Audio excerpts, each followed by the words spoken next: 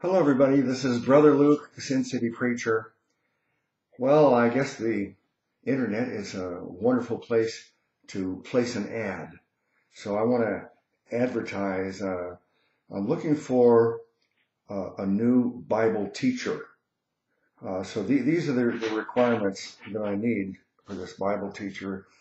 Do you understand every single verse in the Bible perfectly? Okay. Make sure that is your qualification if you want this position. Also, every theological question, every theological subject, are you certain that you have the true answer?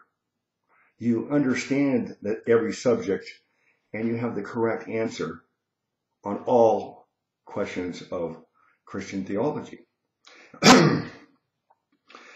So if you meet these qualifications, if you can if you can claim that you understand every single verse in the Bible, and your position on every theological subject is with absolute certainty is the correct position, then please submit your resume.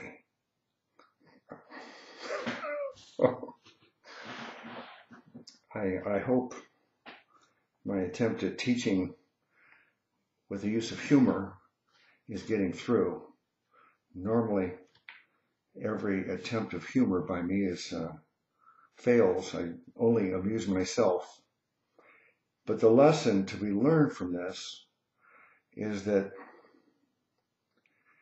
I've encountered a lot of people over these many years of being a Christian, and particularly these last 10 years with my YouTube channel, Sin City Preacher, a Christian ministry on YouTube.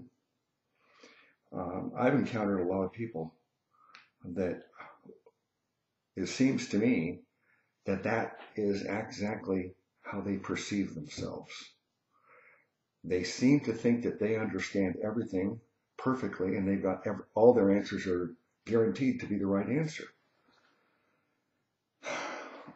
If a person actually believes that, then I think their egotism and arrogance is just like it's shot right off the charts.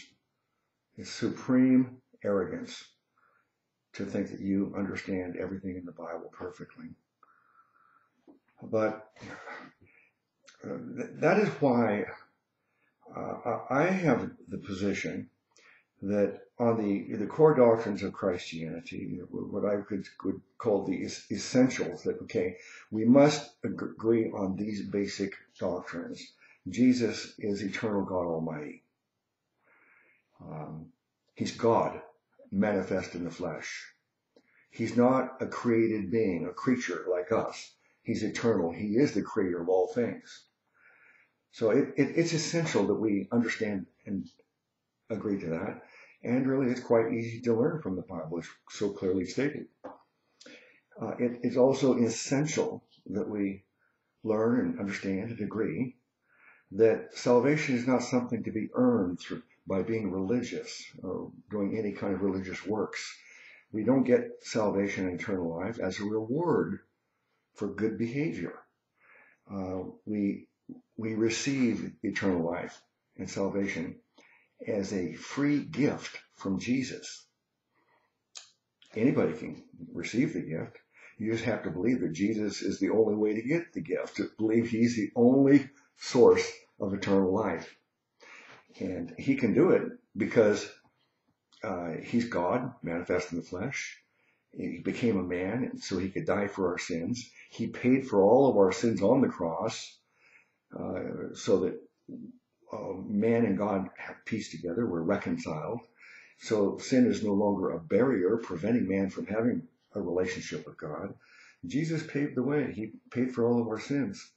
And then to prove that his claims of deity, his claims that he's the promised Savior, the proof that that's all true, he said, I'll prove it. I'll raise myself from the dead as a sign.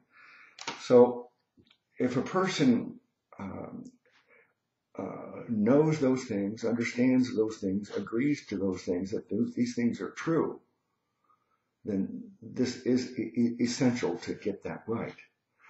And it's also essential to know that God does not take back his gift. He says that we receive the gift of eternal life, the gift of salvation, the gift of the Holy Spirit, the gift of righteousness, the gift of grace.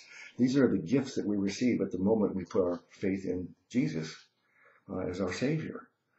And it says the gifts and calling of God are without repentance.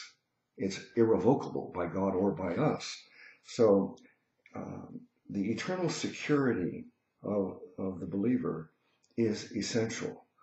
It's essential in the respect that you must understand it, you must agree to it, and there is no compromise. So these things are what we must be very strict on these doctrines. However, and it's not that hard to get that from the Bible. There's only, let's say, 100 verses we could find that shows the deity of Christ. Another 100 verses show that we're saved by faith alone in Christ alone. And another 100 verses that we could prove the eternal security of the believer. It's so clearly stated over and over again that these are the doctrines that we need to understand and agree to. But you don't have to understand. You don't have to be correct about every other verse in the Bible. I admit it. I confess I do not understand every verse in the Bible. And there are theological subjects of which I may not be familiar, or I'm just a little familiar, and maybe I don't even have a position on it. There's other subjects where I've studied it, I know a lot about it, but I don't have a strong conviction which is the right viewpoint. And then there's other subjects where I've studied a lot and I'm really quite convinced that I'm correct.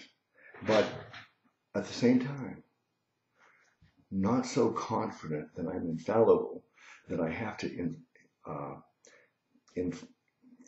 enforce or force my position on you. I'm not going to require that you agree with me on every theological question. I'm not going to require that you agree with me on the interpretation of every verse of the Bible. Because I'm not arrogant, egotistical, thinking that I'm omniscient. I just understand it all perfectly. But if you're somebody who does understand every verse of the Bible perfectly, if you're someone who is convinced that you are absolutely right on every theological subject, then please put a comment here in this video so that we can consider you to be our Bible teacher. I look forward to all your thoughts on this. Bless you all in the name of our great Savior God, Jesus.